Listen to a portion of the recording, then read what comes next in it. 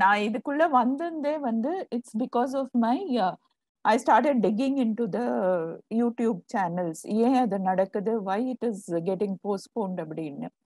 அப்பதான் I came to know about this ALP system.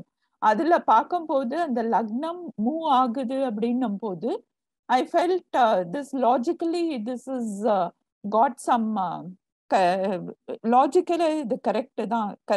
How can the lagnam stand அங்க ஒரு birth placeலயே அப்படின்னும் போது it made me little few இது பார்க்கும்போது it was not with the intention of learning.